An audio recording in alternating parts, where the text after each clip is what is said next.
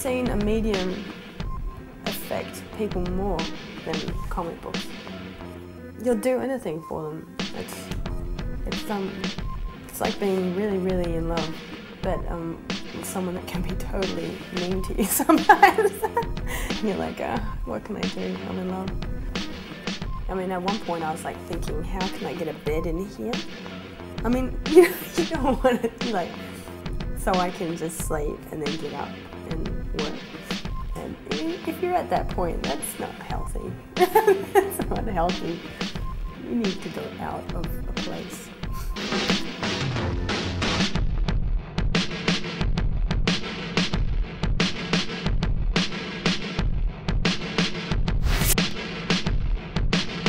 Pretty much from the moment I could walk or talk, I was drawing, and my dad was very encouraging of that, and my mother as well. But my dad, being an artist, kind of, if I wanted a dress or I wanted toys or anything like that, he'd kind of just sort of vague out. But if it was anything artistic, he'd buy it for me in a second. And so I really had that installed in me. And yeah, it can get pretty obsessive. Just trying to get things right. You know, is that the most dynamic angle, or is that conveying the story enough, or you know, have I weighted my page properly? I mean, like, you just obsess. It can really question your mental state. Someone was saying to me, you know, that if I got really signed to a big label in comics, that I'd have to assume that I'm going to have a comic book widow husband. And I was like, what? Why would I have a comic? And they said that's what happens to everyone. They're called the comic book widows. They just never see you ever again. They just go into a studio hole and you never come out. I like to be a bit more expressive. So I think that if I'm thinking too much about it, I'm going to lose the magic. I like to sort of just have a lot of it just flow out of me a lot of the time.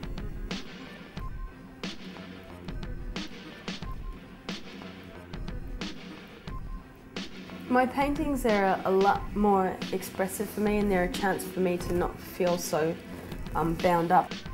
I've got a lot of things that I want to express, and so I kind of use my paintings for that.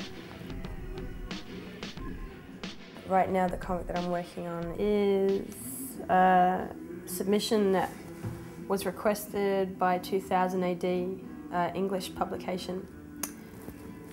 The whole reason I got into comics, this publication. And they sent me a script, told me to go for it, so I penciled it, and now I'm inking it.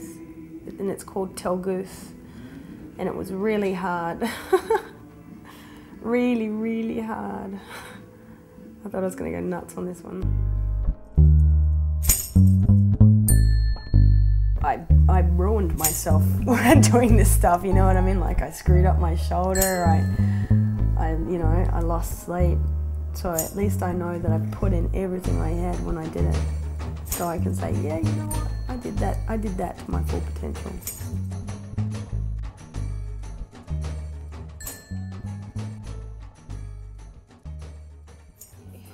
Essentially, I don't really feel as though the art world knows where to put comics right now.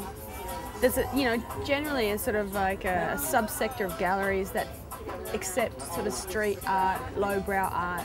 I mean, I kind of get put in the urban contemporary street art, lowbrow art category, and so I tend to go to galleries that show art of that caliber normally, but there aren't a lot of comic artists that do have shows like that.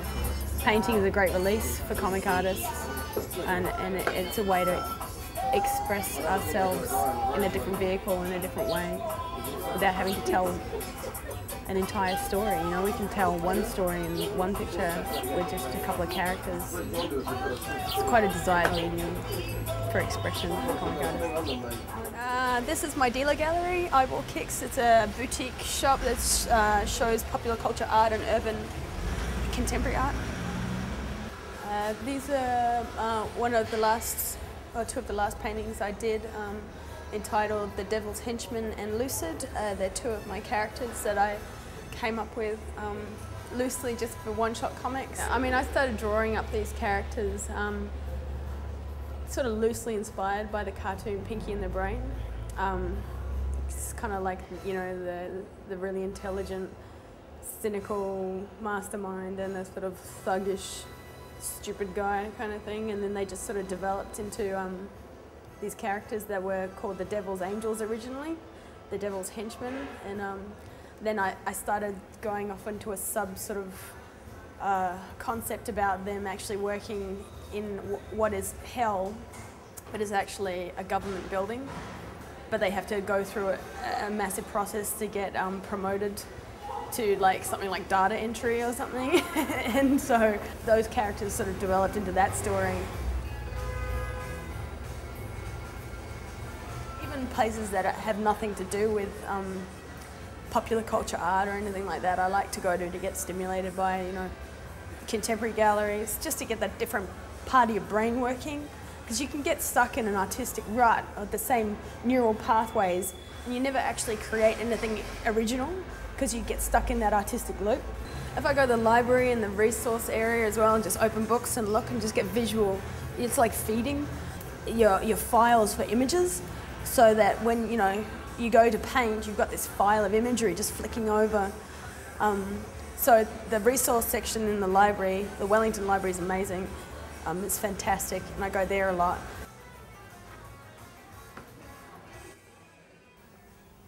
I think a lot of the time I write about how I'm feeling at that time, and, you know, what kind of, in a way, what I want to happen but it isn't happening, or what is really happening inside of me. So a lot of the time it'll be a way for me to communicate how I'm feeling, and I'll create a character to reflect that time.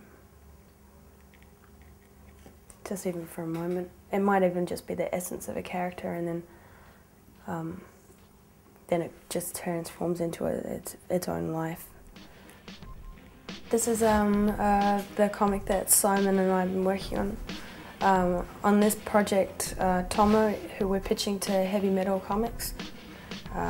It's a comic based on a girl going through her personal challenges of her subconscious and her inner demons as she's meditating, and she's realizing that she needs to release herself from holding on to reality and just fall and allow herself to be consumed in order for her to work through them. It's not autobio, but it is. I mean, it's about the human condition, and we're all a part of the human condition. So in a way, it is autobio, but it's definitely more about each individual person's own mountain they have to climb, whether that's to do with their past or to do with their ego or to do with their insecurities. We've all got that mountain that we've got to climb. You know, that cobra, we've got to look in the eyes kind of thing.